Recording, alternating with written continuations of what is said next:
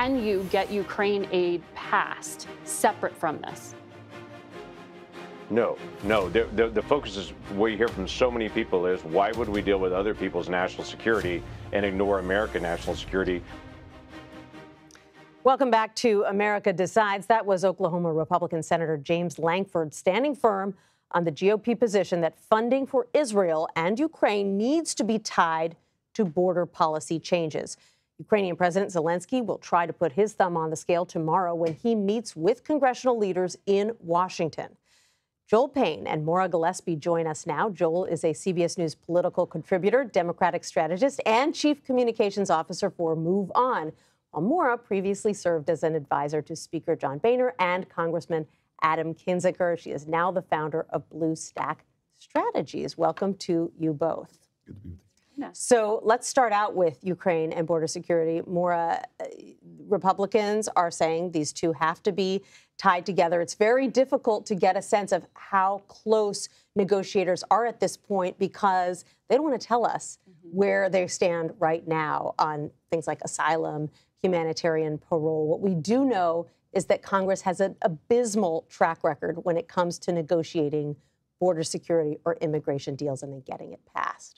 And part of that reason is they don't want to tell the constituents at home what they're thinking, what they're planning, because immigration, border security has long been a wedge issue for both sides of the aisle. Right. So it's, again, in thinking about polls and how they're, relaying themselves to voters, they don't want to share that yet. And I think for us, as we're sitting here wondering how they're going to flesh this out, it doesn't seem like it's possible. Yeah. And in a lot of ways, they're not really looking at the full picture when it comes to our foreign policy and how we need to support our allies because of the impacts it does have on us here at home and our safety and security. The correlation is very much there, but unfortunately for the Republican Party, it's just not really making that connection, which, again, is a very big step back from where I joined as a Republican. We were always the foreign policy pro our allies, and so now it's interesting that the change of tone, for sure. Joel, it's always darkest before the dawn. They could come out and magically have a deal sometime this week. But how far do you think Democrats are really willing to go when it comes to border policy when path to citizenship is not part of this deal,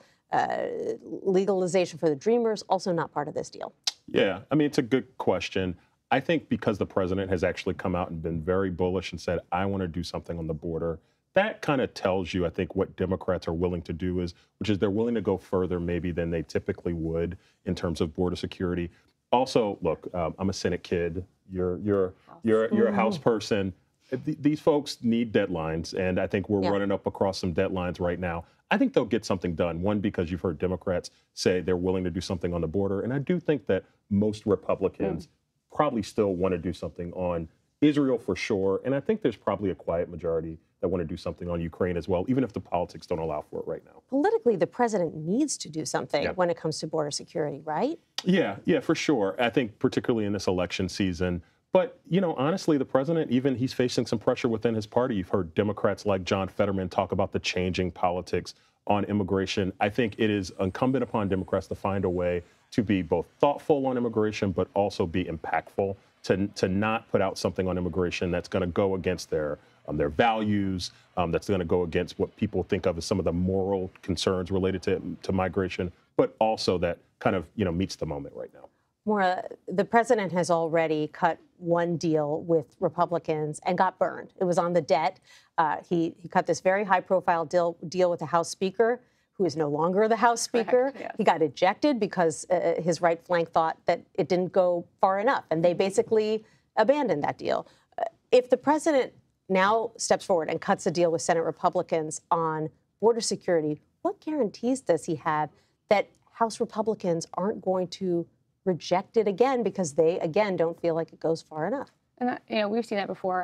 When I worked for John Boehner, people in the party constantly moved the goalpost on us, despite doing all we could to get an agreement that was viable. On this issue in particular. This issue. So I understand those concerns and those frustrations, but when you look at the economy as number one issue that's on people's minds, number two is security and safety. So it has to, the Republicans will be able to push the president to get more of what they want in this scenario, and they're going to have to just get on board with it, truthfully, because the American people are genuinely deeply concerned about safety and security. It's across the country, it's an issue. And you hear even the most conservative Republicans saying on the House floor, we haven't gotten anything done. We don't have anything to show for our control of the House. So they're looking for something that they can take back to their voters in 2024 as well, which symbolizes the fact that there is this potentially important moment where both sides have a lot to gain from compromising on this intractable issue. Nancy, I think Republicans feel like they've gotten rolled on a couple of deals here recently, and I think there's pressure on Mike Johnson. I think there's pressure on Mitch McConnell to demonstrate to their base, not just their base outside of D.C., but their base inside of D.C., that they'll fight for the stuff that Republicans purport to care about. So I think that's why they are putting up a fight, or at least getting caught trying to put up a fight. I want to play a little bit of sound for you because in Bob Costa's interview with the former House Speaker, Kevin McCarthy, he gave a little bit of advice to the new Speaker, Mike Johnson. Let's take a listen. The best advice I could give to him, you're the Speaker of the House. Do not govern in the idea that you're afraid somebody's going to make a motion to vacate. When I made the decision to pay our troops and not shut down, I knew they were going to make a motion to vacate on me. So, Maura, he's saying you just got to do what's right no matter what the consequences are. Well, it's nice to hear that now, but where was that, time and time again when Kevin McCarthy failed to do so for what was right and necessary to protect our democracy? So I don't quite really have a lot of sympathy there for that. And again, it's fun to take the moral high ground when you're standing back and you're no longer part of the actual consequences of your actions. But Mike Johnson's going to be in the same position, but also Kevin McCarthy put him in this position by not changing the threshold for ousting the Speaker of the House. Don't make a deal to do motion to vacate with one vote. That's a good advice. Probably McCarthy himself, which is that he had taken months ago. Joel, Payne, Maura, Gillespie, thank you both so much. Appreciate it.